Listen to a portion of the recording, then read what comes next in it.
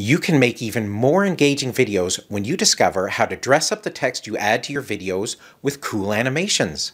It's called Kinetic Typography, and that's what we're going to cover in this video right now. Hey, it's Gord here. Welcome. If it's your first time here and it's your passion to make great videos, become a ninja at video editing and learn more tips on how to succeed with video and marketing on YouTube, then make sure you hit the subscribe button and click that bell notification icon so you don't miss a thing. Let's dive in. Our first step is to add text, and then we'll add animations and behaviors to create the text in motion magic. Annotations are graphics that get placed on the top track or top visible layer of a video to draw the viewer's attention. Text is considered an annotation from the callout category. In the callout category, you will find both plain text and text that is inside shapes like arrows or speech bubbles. There are many plain text callouts that differ by their default font and size. You can see that the text callouts are grouped into style categories. You can browse through each category or just work with the All Style category to find the text-related callout you desire. You can add text in a few different ways. 1. Double-click on the callout and it will get added to the center area of the canvas and placed on the timeline at the current position of the playhead and on the top track layer. Or 2. Click and drag the callout onto the canvas to place where you want it to be located, and the callout will again be added to the timeline at the playhead. Or, number 3, you can click and drag the callout directly onto the timeline where you want it to be. The easiest way to modify the text callout is to interact with it on the canvas work area. Double-click on the text to change it from the default. You can click and drag the callout to move it around. You can click the turn handle in the middle of the object and then move it around and rotate the callout. You can click on the handles and resize. You can even use shift click and drag to do a proportional resizing. You can even reorder the callout in the track layers based on how you want it to be seen. The duration of an annotation can also be changed by simply dragging either end of the annotation in or out to shorten or lengthen the duration. You also have the properties panels on the right-hand side of the canvas that you can access to customize the look and feel of the annotation.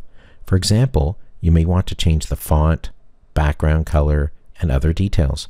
Regardless of what properties you tune, you can also reset your changes.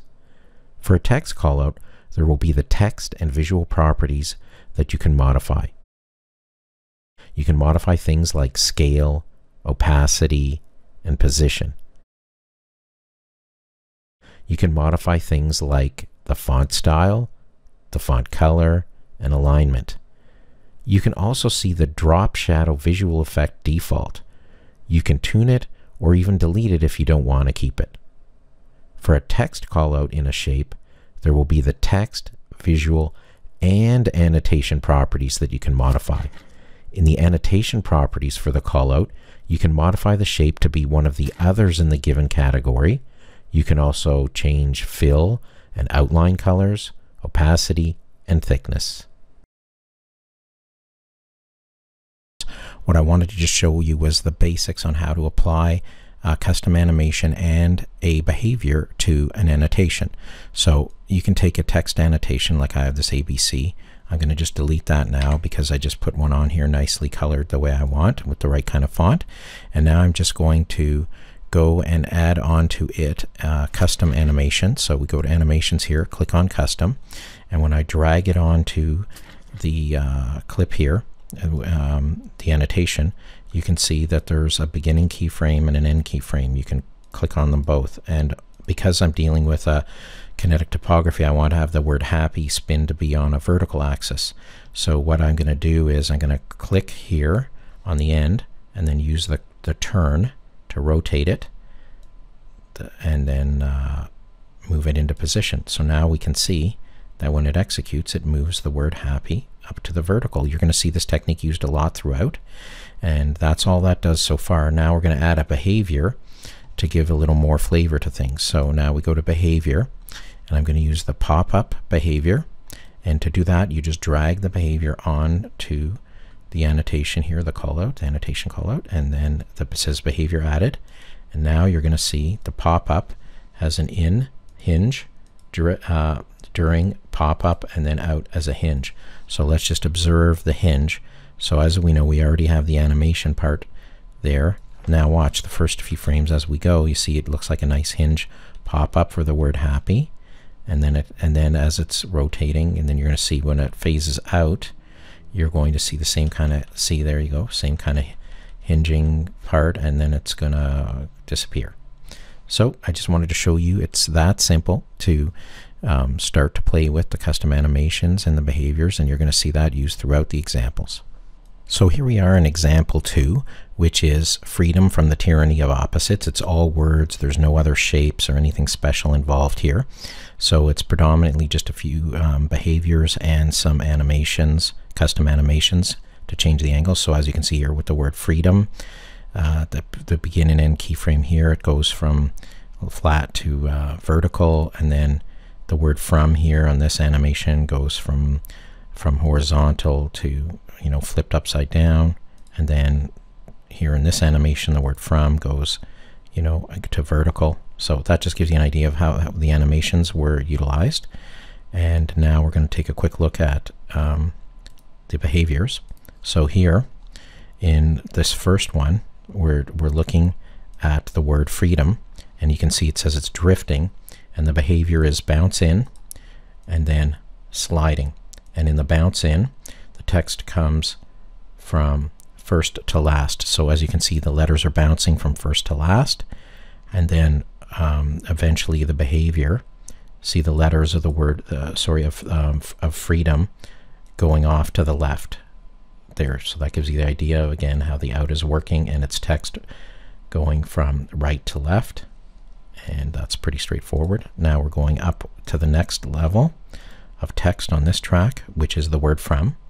And from the behavior standpoint we're looking at, it says it's scale, and as you can see right at the start, it grows from nothing into the word from, and then at the very end you're going to see it goes from to nothing, so it shrinks.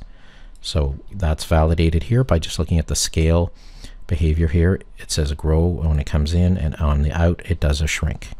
So again, you can play with the other details on how you want the letters to appear as they grow and shrink, but that's up to you with your playing. And then the next level here is dealing with the words the tyranny of, and as you can see, the tyranny of slides in from the left, from the right to the left, and then when it's going out it just fades out. So in here we'll look at the property, close this one, open this one. It's called drifting property, and on the in it does a bounce in from left to right, which we can see again the text coming in, and then on the out, as we saw, it's a fade out, a diagonal left. So there's the fade out of the tyranny of. And the last piece is the word opposites, which as you can see now, if we open up the behavior, it's using a pop-up, and that's pretty clear because right here at the beginning it pops up nicely, and then it sort of stays with the pop-up motif, and then on the end it slides out to the right with an interesting kind of letter grouping, and that's called sliding using the ease out movement to the right. And again, you can play with these parameters, but I'm just, you know, showing you so that you can play and get an idea of how this all came together.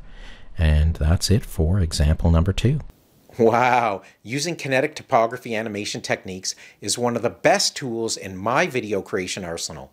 If you want more cool tips for video creating and you wish to create better videos from home, click on the link for my free ebook.